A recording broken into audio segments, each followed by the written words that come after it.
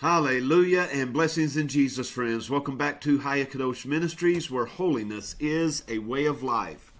Jesus is truly King of Kings and Lord of Lords, and the Holy Bible is our only standard and authority for truth.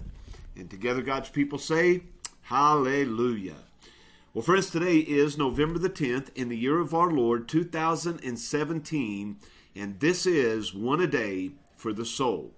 Now, speaking of November the 10th, we are a third of the way through the month. And what that means is if you are reading 5 chapters of the New Testament each day, you are a third of the way through the New Testament. Which, if you're new to us, means if you read 5 chapters of the New Testament each day, you will read the New Testament every single month, 12 times a year, 60 times in 5 years. Now, I myself have read through the book of Hebrews, through the book of Romans, and I'm halfway through the book of John. And so what you may notice by that is that when I first started reading through the New Testament each month, I read Matthew to Revelation. But to spice it up, I started changing the order in which I read. Now, I think it's important that early on you read the 4 Gospels in succession, Matthew, Mark, Luke, and John, so you get a full picture of the story of Jesus. But after some time, you're going to want to mix it up a little. So you may start with the book of Revelation.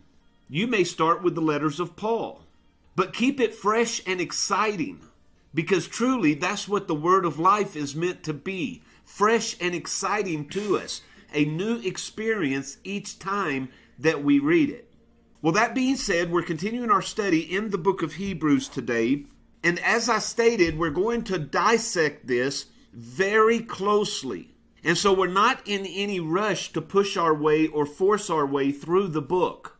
And so let us begin this morning by reading the first 3 verses, because the picture is the Lord Jesus. He is high and exalted.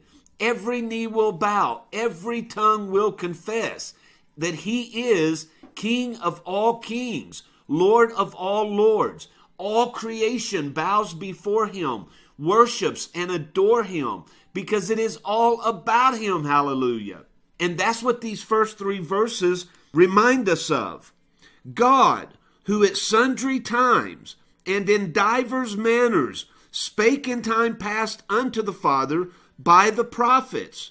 He has spoken to us through many different people, through many different ways, and at many different times. But in these last days, He has spoken unto us by His Son, whom He has appointed heir of all things, by whom also He made the worlds, who being the brightness of His glory. Take a moment and focus on those words, friend. Jesus is the brightness of the glory of the Almighty. He is the express image of His person.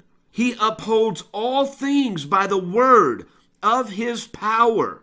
He Himself has purged our sins and sat down at the right hand of the Majesty on high. Now, we're going to look very closely at these 3 verses over the course of the next several days. But I want us to feel the full implication of what this letter is. And so in order to do that, we must picture ourselves back in the days of Jesus, sitting in a small village, dirt floors, no electricity, no running water, under the oppression of Rome, and holding very dear to our customs and our tradition, our culture as Jewish people, as the people of God. And yet this man Jesus has arrived on the scene, and through proclamation of many miracles and supernatural events, which cannot be denied, is unlike any person who has walked the face of the earth. And so there is something special about Him, and yet His message is different from that of what the Jewish people have always held dear to. And so for those Jews who have heeded this message of Jesus, they have lost family members. They have lost friends. They have been kicked out of the temple by the Jewish leaders. And so they are huddled together in a small corner of a small home, striving desperately to follow the teachings of Jesus, but feeling the heartache that comes with being a follower of Jesus. And so as this letter arrives, it reminds them of who Jesus is, that the price that they are paying is worthy of the calling. And just as he suffered, so shall they suffer. You see, you have to remember that through the teachings of Moses, who was their greatest prophet up until this point, he who brought the law from God, told them in Deuteronomy chapter 4, verse 39, "Know therefore this day, and consider it in thine heart, that the Lord, Yahweh, he is God in heaven above and upon the earth beneath. There is none else." And yet Jesus proclaims to be God. Now they are familiar with the Jewish scriptures, so they know that in Isaiah chapter 9, verse 6, it tells them, "Unto us a child is born, a son is given, and the government will be upon his shoulder. His name will be called Wonderful, Counselor, the Mighty God, the Everlasting Father, the Prince of Peace." So this baby will be called the Mighty God, the Everlasting Father. It says in verse 7, "Of the increase of his government and peace, there will be no end." So aligning him in the position of government, he is to be a ruler. And upon the throne of David, upon his kingdom, to order it, to establish it with judgment and with justice from henceforth, even forever. So as familiar as they are with the scriptures, they are looking for a king that will rid them once and for all from oppression. Yet for some reason, they omitted Isaiah chapter 53, which says the Messiah has no form nor comeliness. When we shall see him, there is no beauty that we should desire him. He is despised and rejected of men, a man of sorrows, acquainted with grief. Verse 5, he was wounded for our transgressions. He was bruised for our iniquities. Verse 7, he was oppressed. He was afflicted. Verse 9, he made his grave with the wicked and with the rich in his death. Verse 10, it pleased the Lord to bruise him. Verse 12, he was numbered with the transgressors. Now, friends, this doesn't sound like a ruler. This doesn't sound like a king. And yet they are being told in the book of Hebrews that he has been appointed heir of all things. He made the worlds. He is the brightness of the glory of Yahweh. He is the express image of Yahweh. He upholds all things by the word of his power. And he has sat down on the right hand of the majesty on high. You see, Jesus is the end of all things. He is the heir. Jesus is the beginning of all things. He is the creator. And Jesus is the middle of all things. He is the sustainer and the purifier. And that's why he says of himself, he is the Alpha and the Omega, the beginning and the end, and everything in between. All of eternity past is about Jesus. All of the time that we live in is about Jesus. And all of eternity future is about Jesus.